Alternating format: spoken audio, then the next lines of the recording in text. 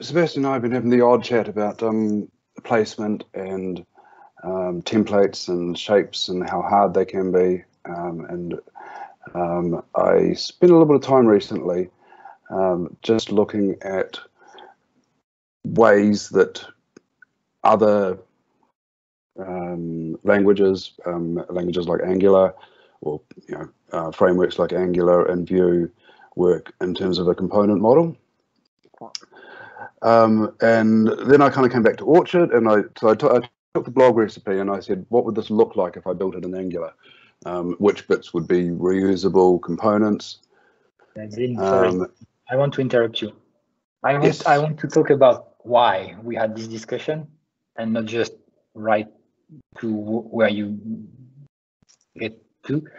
So I've been complaining a few times the past weeks about the complexity of building a site in Orchard. Okay, what makes it hard? Okay, and I said the ultimate solution would be to just remove the templating in Orchard and just use decoupled. So you don't have to know about shapes at all. No more shapes. And then you just write your pages, your controllers.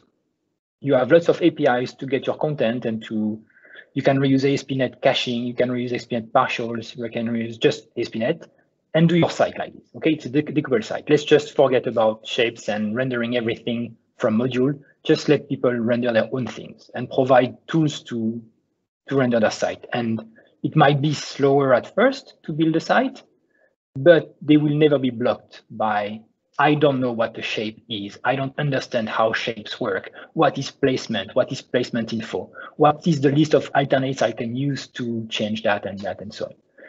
And so that's the first point. And the second point I wanted to make was to say that we have themes today and recipes that build some predefined solutions, like a blog, like an agency, a site, and it can be extended to anything. Well, you still have to understand all the shape and display mechanism to build these elements, but at least someone using that will not have to, okay? It's already reusable. So my solution to that will be to still create recipes, but recipes that will contain Razor pages and controllers and anything that will build a blog, even if we didn't have shapes and placement and everything. Like build a decoupled site that is a blog, and this is a recipe. So when you install it, you have the same blog, the same thing working. And if you want to change it, you don't have to learn shapes. You just look at the page that renders the blog, the partial that renders the blog post, and you just change it. Or you create a new one and you change the code directly. It's just ASP.NET. There is nothing new to learn out of ASP.NET. That was my target. I think that was a solution to have. And then we talked with Dean, and Dean tried to convince me. I think he managed to convince me to say the issue is not shapes, because shapes are great. And the issues are, and that's why I wrote in the OneNote, what he suggested was the issue is zones and placement. Okay, this is what is hard, because shapes, in the end, if you just take shapes by themselves, they are just a dynamic view model that has alternates and that can be rendered using templates. It's like a partial. It's like a view component in ASP.NET, but it's like a view component with more features. Like it can have an ID, CSS class, attributes. It can have dynamic behavior. It can have cache.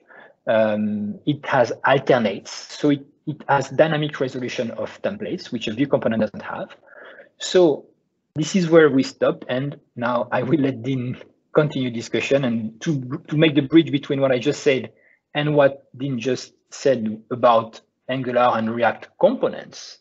Let's think about a shape as a reusable component, like a view component in ASP.NET, but like an Orchard shape component that can be reused. Thanks, Sebastian. That's probably a better summary than I started with. So what I did was I went into Angular, which I'm quite familiar with, and I said, what would a blog site look like if I built it in Angular with components?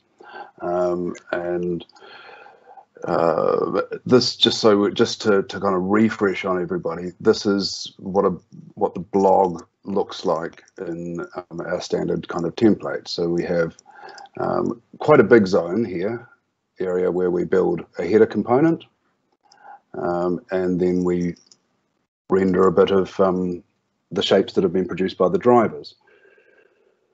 And when you look at this, when I first looked at this header, I was like, right, okay, so why isn't this a shape? This is all very similar code. We've got it here.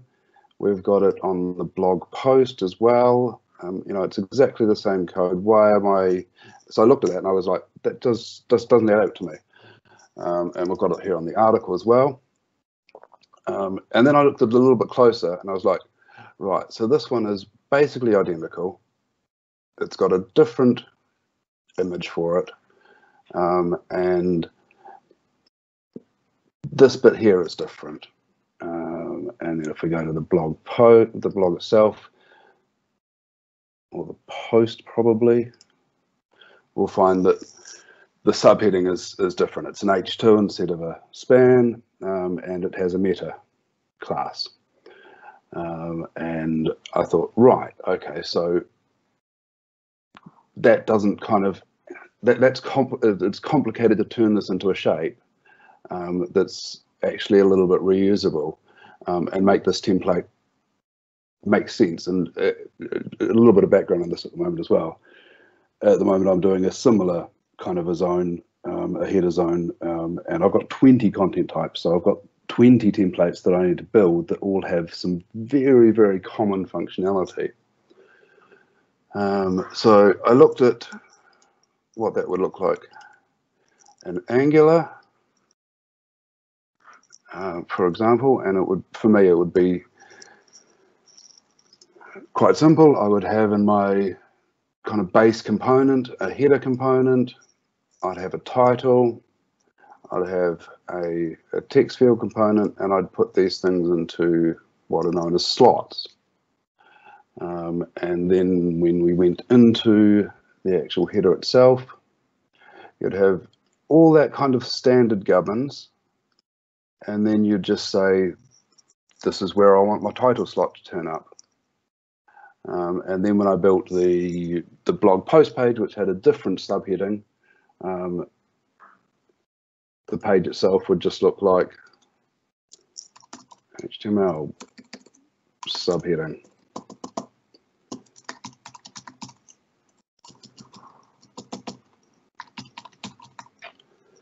Kind of thing. So to come back to Orchard and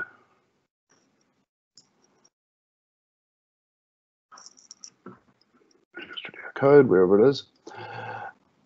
So I said to myself, what would that look like in Orchard? And I've done it in Razor for the moment, but I've done it in such a way that you could do it, we can probably do it for Liquid. So I've taken the old blog template, which is this, which is quite large, and kind of is used in like 3 places. And I've introduced the idea of some slight alterations to some of our shape tag helpers,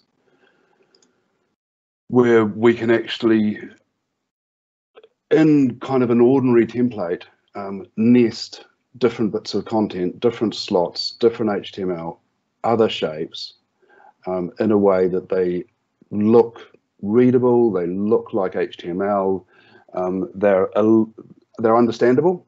Like, I think they are anyway. I look at this and I'm like, well, this kind of makes sense. It's a shape. It's the header shape. It's got some properties on it. Oh, then it's going to do a title thing. Then it's going to do the subheading, and it all kind of adds up. And then when you get down to the actual reusable shape, again, it kind of adds up. It goes into the zone, the header zone. It's got the media path. It renders the slots. And I've got an option there for required false, which I haven't actually implemented yet, but that was kind of actually where I ended up when I started looking at kind of how hard shapes were for people. And if we go back to the blog template, I kind of did an example here of what this might look like if you had to actually make a shape to do it, just in Razor.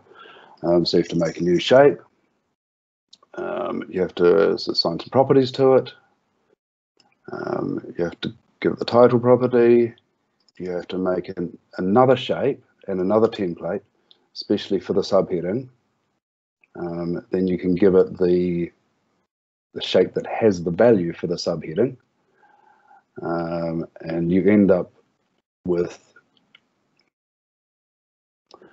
a template that looks like this, which is quite, that makes quite good sense. But you also have to end up with another template here, and another template here, and another template here, just to handle all these slight alterations that are happening to the content because they want a different. One wants a span, one wants an H2. So it's more than just kind of classes; it's actual content itself.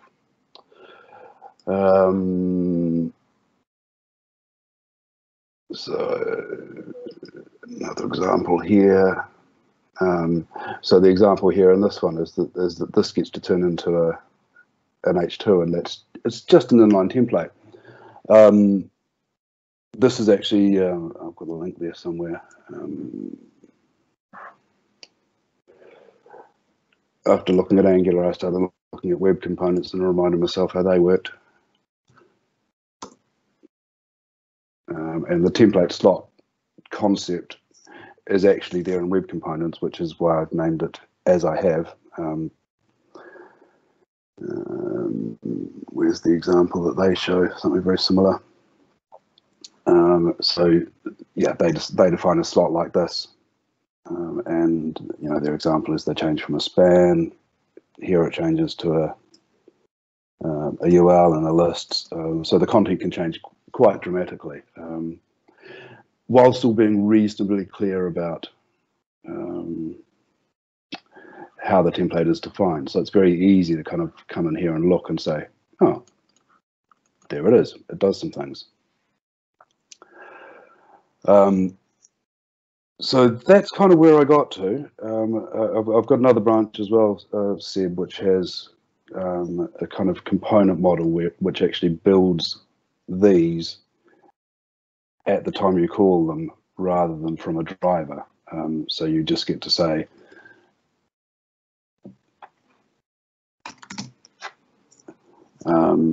just send the JSON of what the thing is, but that one loses some of the nice things that zones and placements do for us. The kind of, sorry? Nice and complex things that it provides. The nice and complex things. The biggest thing that it loses if you don't have the drivers happening is, if we looked at, I think we'll probably see it on this. You lose things like the title, and you lose things like RSS feeds that are all come in automatically and are all the kind of advantages that we get from a system. They are pushed by the system into predefined zones, and in the new model, you have to explicitly pull them from some API to say, now I want to inject some RSS feed, provide me the RSS feed. So it's not automated this way anymore. There might be solutions to still do that. I think there are solutions. One example in the template here is we're actually already doing that. In this particular one, we're saying render the title because we know that that's there. One of the other things I've been doing is in placement, automatically, because I don't want to call this every time because I'll forget, because I'm forgetful, is I automatically move that to a header zone in the layout for everything, because I always want a title. I always want a page title, and that could be one kind of thing, is for that common stuff. not to render it as part of the content zone, but to move it more to a layout zone as such, potentially. Okay. Thank you. I will have to wrap up the meeting because it's almost time. But that looks promising. So I like the custom zones well, the custom tags for templates, and I will definitely look into the Mozilla MDN page for the web components to see if there's something we can get from that. I'm also wondering if it should not be something directly in MVC. So today they have view components, which I think very few use. Maybe they should go further and have something more like a web component, but on the server side, with also dynamic template resolution like Shapes do. So maybe something between Shapes and view component that might be interesting in MVC directly. Yeah, I mean, a lot of, sorry, I know you've got to wrap up. A lot of what I'm doing here is less about shapes and more about tag helpers, to be honest. But yeah, let's talk more about that. Cool. Thanks a lot for your effort.